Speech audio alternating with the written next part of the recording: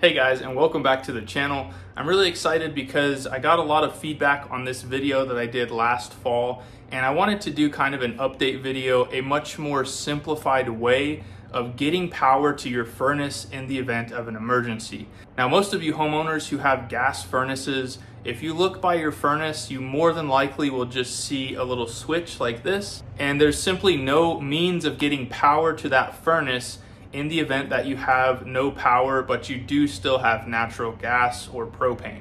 So we're gonna show you a super basic way of getting power to that furnace so that you can have heat in the event of an emergency winter power outage. Now there's several ways of getting power to your furnace, but this is 100% the easiest and cheapest method to get power to your furnace. And all it involves using is a little connector like this, which we'll show you in more detail in a second, an outlet, and a pigtail like this one that you can get from Home Depot or Amazon. Okay, so I'm obviously just using this furnace for demonstration purposes. You probably noticed there's not a return grill here. So the very first thing we're gonna do before we take this cover off and show you what's inside is we're gonna head over to the breaker panel and we're gonna make sure that the power is turned off to your gas furnace. It'll more than likely be a 15 amp breaker, possibly a 20 amp breaker if it's an older furnace. So we're gonna go ahead and start by removing this cover. So now, as we said before, we're just gonna confirm that there's no power. And we're gonna go ahead and take this off. So this is more than likely what you'll see when you take your switch off. You'll see your main power lead going to one part of the switch, and then the furnace wire going to the other side of the switch. And then you'll notice inside here, our neutral is just wire nutted. And then we have one ground on the switch, and we have our other ground tapped into our box there. Okay, so what we're gonna do to start with is we're just gonna go ahead and disconnect all of the wiring to this switch. And you'll notice that any stranded wire will have a connector. If you just wrap this around here, that's not gonna be a good connection. And any solid wiring, you can't put a connector on these because they just won't hold. So you wanna loop it like this, make sure you have good coverage, and always make sure that the screw is spinning in the same rotation as your wire is going around the screw.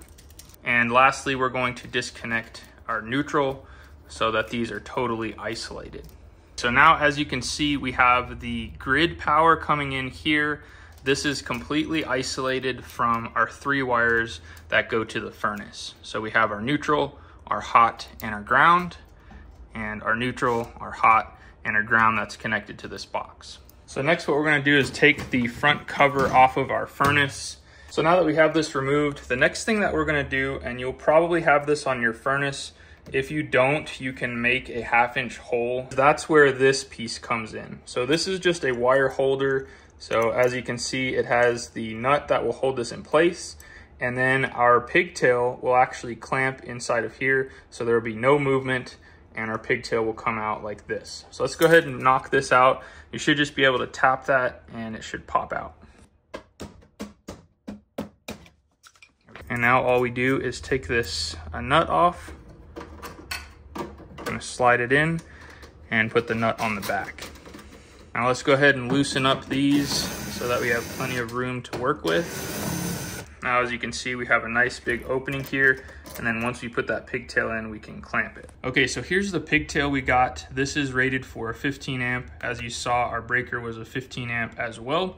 If you have a 20 amp breaker, obviously you want a cable that's capable of handling 20 amps. So now that this has been undone, we're going to feed this into our furnace, and then we're just gonna give ourselves enough slack that we can go back into the junction box like this, and we'll make all of our connections inside of here. And now we're just gonna tighten this back down so that cord is not gonna have any movement and it's not gonna rub on any sharp edges. So now this is solid. This is not going to be rubbing on anything. Now, while I'm doing this, I want to mention something that I've talked to several people, electricians, who have said that this is totally fine to run a proper gauge extension cord that you can plug into an outlet. This is basically like any other appliance. Now, in some ordinances, they might say, you know, this will not pass an inspection. in which case you can easily wire this back to how it was. But a lot of places would have zero issue with there being an outlet here and this simply plugging into that outlet. So I just wanted to go ahead and address that for all of you that want to comment on that. Feel free to, but know that I already addressed it.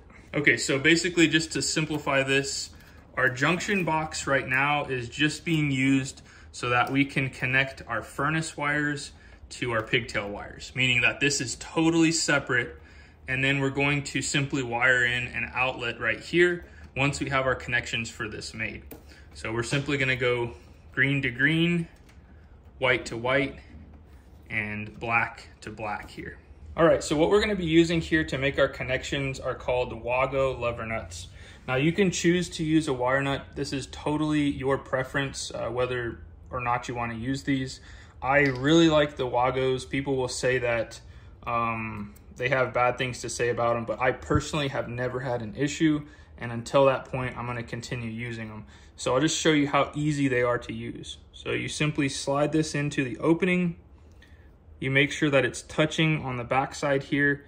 And then you simply lock that little lever there, and it is not going anywhere. I'm pulling on this just about as hard as I can and it won't go anywhere. So you just do that on both sides.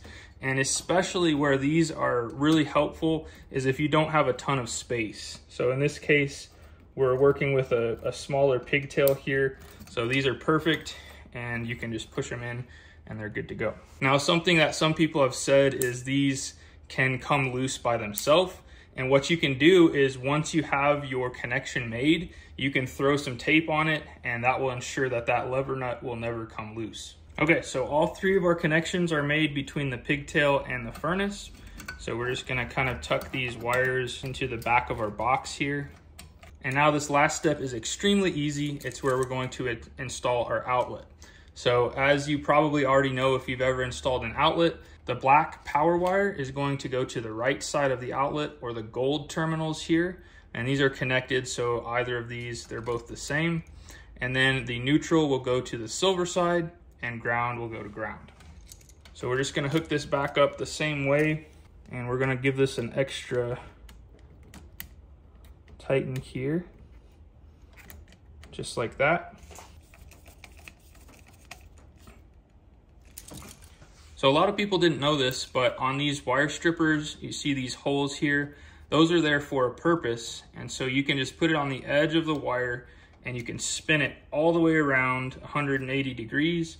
And what you'll end up with is a perfect hook that you can put on your outlet. So we're gonna do the same thing right here. So we're gonna attach this to the neutral side, again, making sure that the wire goes this way around the screw. Now, as far as our ground, this ground wire from the furnace attached to the ground on the pigtail.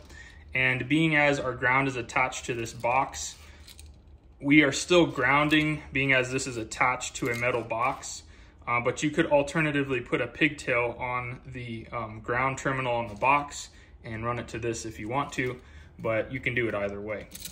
So we're gonna rotate this the proper way to where the power is on the right side, and we're gonna feed it in and attach it. All right, so this install is complete. We can go ahead and flip the breaker back on and make sure that we have power here to the outlet.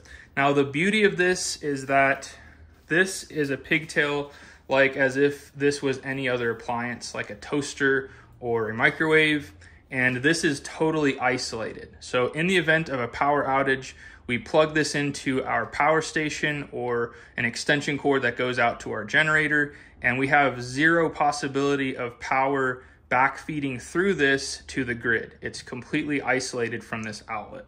Now, code says that you just have to have a means by which you can disconnect this, and in my previous video, I thought that was that switch. So you can use that same method in my previous video. If you have it installed, it's totally fine. Same thing applies here, except with this, it's a lot more simple. So there's no switch, and as soon as you unplug this, that's your means of disconnecting this furnace and killing power to it. Now, as far as this extra cordage, we have plenty to plug into a power station if it's within 9 feet. You can make this however long you want it.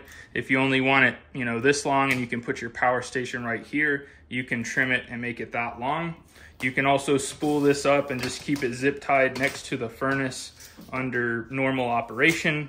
That's totally up to you. So what I'm gonna do is I'm just gonna zip tie this to the MC cable here for our grid power, and that's gonna keep this cord out of the way, and we should still be able to have plenty of room to remove our filter and replace it as needed. All right, so that's our finished product. I wanna go ahead and demonstrate how easy this is to use.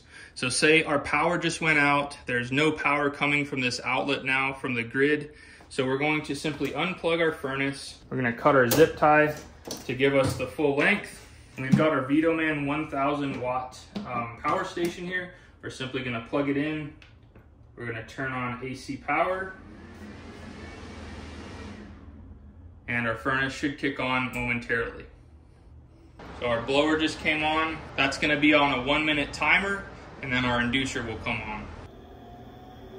And there we go, our inducer just came on. So we're gonna go ahead and start our heating cycle. You'll notice after a minute here, our hot surface igniter will come on. There we go. And if we had gas connected to this at the moment, we would have fire, but we don't at the moment. But I just wanted to demonstrate how easy this whole system is to use. It's super easy, super basic, and I feel like any homeowner should be able to do this. Now, you may or may not have known this already, but you can power your gas furnace with your vehicle if you don't have a generator or a power station. If you're interested in that video, check it out right here, and I'm sure you'll find it fascinating. Until next time, you guys be safe. Later.